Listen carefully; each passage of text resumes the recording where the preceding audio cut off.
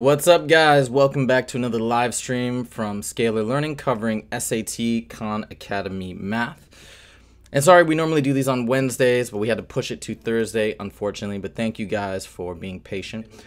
We got a quick audio check. Today we are covering right triangle word problems, and we're also going to simultaneously live stream this from my Instagram. Whoops. If I can get this set up here.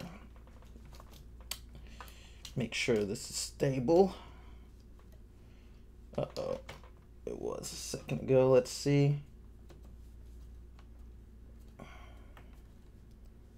Okay, let's see. Hope this works. And boom. All right, without further ado, right triangle problems. As always, I'm doing these problems for the first time, which is part of the fun. If you like what you see and you are preparing for an upcoming SAT, make sure to subscribe, like the video if you do like it, in fact, and find it helpful. Here we go. So now let's jump into this guy. A contractor must build a wheelchair ramp with a recommended 8 degrees of elevation above the ground. So here's our 8 degrees. If the elevation from the sidewalk to the bottom of the door is 3.8, how many feet from the wall must the ramp begin? So here's the beginning. It's this calculation that we need to make. What is d feet? So it's looking like this is a trigonometry problem because that's the only information we're given. We're given an angle, we're given one side. So we need to figure out what's the appropriate trigonometric function. Well, we've got an opposite and we're also trying to find an adjacent side relative to this angle. So that is tangent, right? If we have SOHCAHTOA, tangent is opposite over adjacent. So if we take tangent, if we take tangent of 8 degrees and set that equal to opposite, which is 3.8, over adjacent, which is d, we have an equation that we can now solve for d and get our answer. So first I'm going to isolate d. I'm going to multiply it over here, get rid of it here. And then I've got d tangent of 8 equals 3.8. And finally, let's simplify by dividing both sides by tangent of 8. And we've got our answer, 3.8 divided by tangent of 8. This is a calculator problem, so let's do 3.8 divided by tangent of 8. And make sure, and we got to make sure we were in degrees because it's 8 degrees. And we get 27 rounded to the nearest tenth, 27.0, right? So that sounds about right. Let's see if that's correct. 0.0. Yes, it's correct. All right, excellent. Let's move on to the next question here. Whoops, how do we go next? Oh, this is the next question. All right, it's very similar. So again, now it's basically the same idea. I don't even have to read the questions to be honest, except for this is the only pertinent information I think that we need. So this angle is 0.19 radians. Now it's in radians, so that means our calculator is going to need to be in radians when we do this calculation. So, oops, let's get that right up back.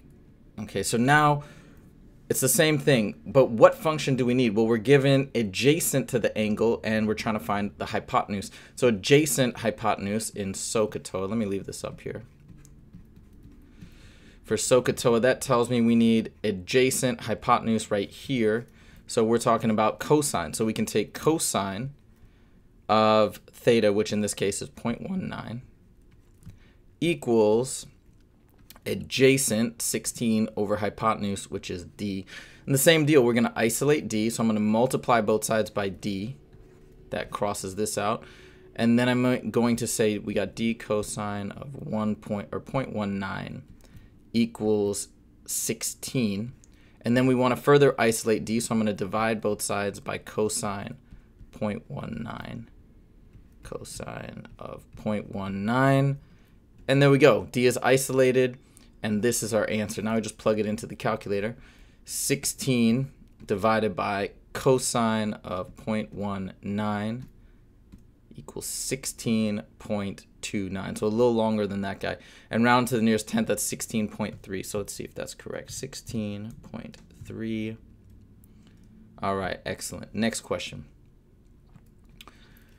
The approximate height and base diameter of a conical metal valve plug are shown in the diagram above in centimeters.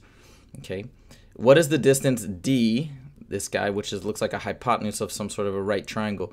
From vertex to the outer, what is the distance d in centimeters? From the vertex to the outer edge of the circular base. All right, so we need to find d. We're given this information. We're given this information. This is just a standard right triangle Pythagorean theorem problem where we don't even need to use, we could actually use trigonometry. We can also, I can also see that this looks like a equilateral triangle, I think, with these markings showing that all these angles are equal, though it doesn't look like that, and it doesn't say specifically. So I'm going to err on the side of caution and say we don't need that. What I'm going to do instead is use Pythagorean's theorem, because we know that, I'm going to take that triangle and separate it out so you can see what I'm talking about. We know that this side is 3.8. We know that this side is half of 5.8, which is 2.9. We're trying to find this. Well, Pythagorean's theorem says 3.8 squared plus 2.9 squared equals x squared. Let's use our calculator. This is a calculator problem. 3.8 squared plus 2.9 squared equals x squared. So x squared equals 22.85. And then to find our answer, we need to take the square root of both sides. So the square root of 22.5, square root of second answer, equals 4.78. So the nearest tenth is 4.8. Let's see if that's correct. All right, next question. We have got this one. On a cloudy night, Madhu, an aviation meteorologist, places a bright light on the ground to shine up at the clouds above, and then he moves to a point exactly 50 feet away from the light. So it goes here, then goes 50 feet away from the light.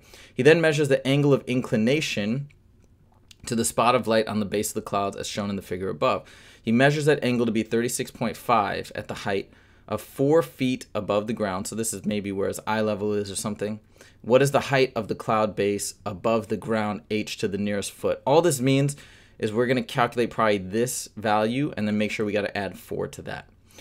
So let's look at this triangle. And again, we're given an angle, we're given a side, and we got a missing side we need to calculate. If that's the breakdown, we're usually talking about SOHCAHTOA once again. So let me put this back up here and let me draw this out for you. SOHCAHTOA. And we've got a triangle here and here.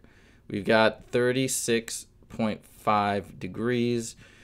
We've got 50, and we're trying to find x. But remember, x doesn't factor in this 4 feet here. So we always got to add in 4 feet onto x to get our answer. So what function am I going to use? Well, again, I've got opposite and adjacent sides. I need to find the opposite. I know the adjacent, so we need tangent. So tangent of 36.5 equals opposite over adjacent. This is a one-step problem. We just multiply both sides by 50. And that'll give us the value of x, so we just got to add 4 to that. So 50, make sure to get us back in degrees, 50 times, what is it? Tangent of, whoops, where's tangent? Tangent of 36.5 equals that, and then we got to add 4, right, to get us that full distance of h. And we're at 40.99 to the nearest foot. That rounds up to 41. You see, it's interesting. All this text is not really that important. As long as you see that you need to solve for h, you can figure out your value just from looking at the graph. So sometimes I feel like if the words confuse you, if the word problem makes it trickier, just look at that diagram and really focus on what you're trying to solve. And usually you can see almost everything. Unless there's a variable there that's not defined, sometimes they'll give you the value in the description, but a lot of times it should all be there. All right, last question. No diagram, so we got to make one. A tent forms an equilateral triangular prism. So that's something, equilateral triangles like this. A prism is going to look like this, okay? With both triangular faces exposed. Each side of the triangular face has a length of 196, okay? Because it's equilateral. And the tent is 250 centimeters long. Boom, 250 across, 250 across. What is the height in centimeters of the tent? So what is, if we wanted to make a line go straight up like that? This value is irrelevant. We got a right triangle here because that height goes straight down as perpendicular. So this is my right triangle. So let's break it out like this. Okay. So now we know that the hypotenuse is 196. We know that this little side right here is 98 because it's half of 196. And x is what we're trying to solve for, Pythagorean's theorem, or we can use special right triangle because this ends up becoming a 30, 60, 90.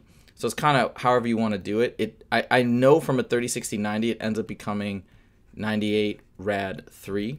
Because this is double, and then this is, to get this side from the small side, we multiply by rad 3. But if you want to use Pythagorean's theorem, it's 196 squared equals x squared plus 98 squared. Right? Subtract 98 squared from both sides. And you get x squared equals whatever this ends up becoming.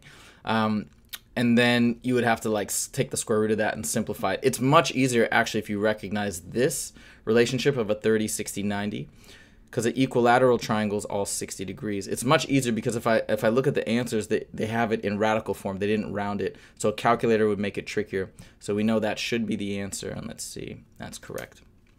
All right, so that is it for the weekly live stream for SAT Khan Academy problems. Hope you enjoyed it. If you liked it, please click like. And if you want to see more content on the SAT, make sure to click that subscribe button. We got weekly content coming out to prep you for the SAT math. Last but not least, we got new music videos coming out on the regular, so make sure to check those out. We just released a new one on sequences to help you with your SAT prep. Thank you guys so much and have a great rest of your day.